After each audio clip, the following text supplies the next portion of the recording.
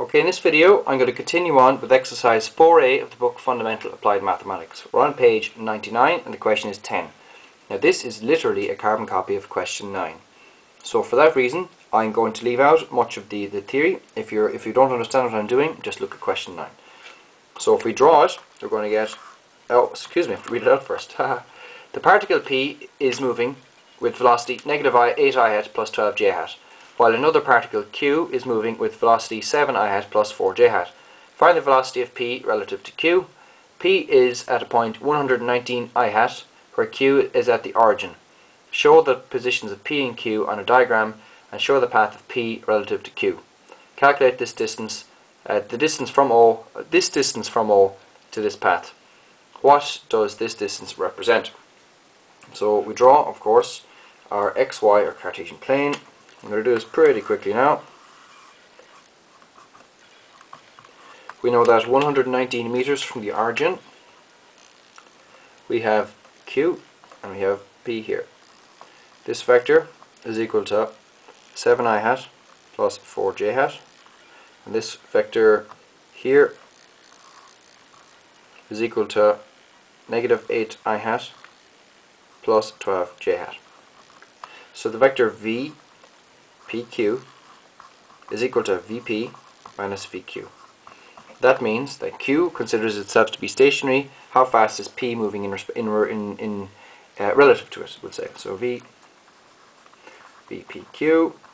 if you just play around with that, you'll get negative 15i hat plus 8j hat. To get the magnitude of it, just use Pythagoras and you're going to get VPQ squared is equal to the square root of negative 15 to be squared plus 8 to be squared, and you'll work out that VPQ, the magnitude of it, is equal to 17. Oh, that didn't work there. 17. And if you want to get the angle, so you'll take the inverse tan of the j over the I, so you're going to get theta is equal to inverse tan of 8 over 15 is equal to 28 degrees. Alright, so the next thing we need to do is to sketch this vector.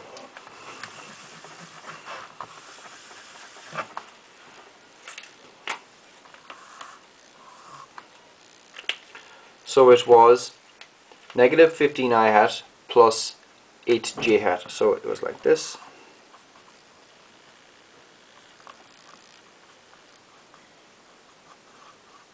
Like so.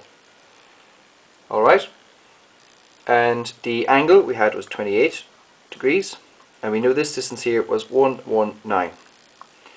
Alright, so if the vector Q is here, now what are we asked to find? Show position, yeah, we've done that. Calculate the distance of O from this path. What does this distance represent? Okay, so if I want to get this distance here, d, I'm going to say that sine of 28 is equal to d over 119.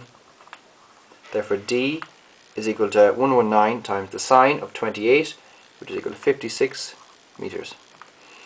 And what this corresponds to is the shortest path. So thanks for watching. Please pass it on to your friends and subscribe to my channel.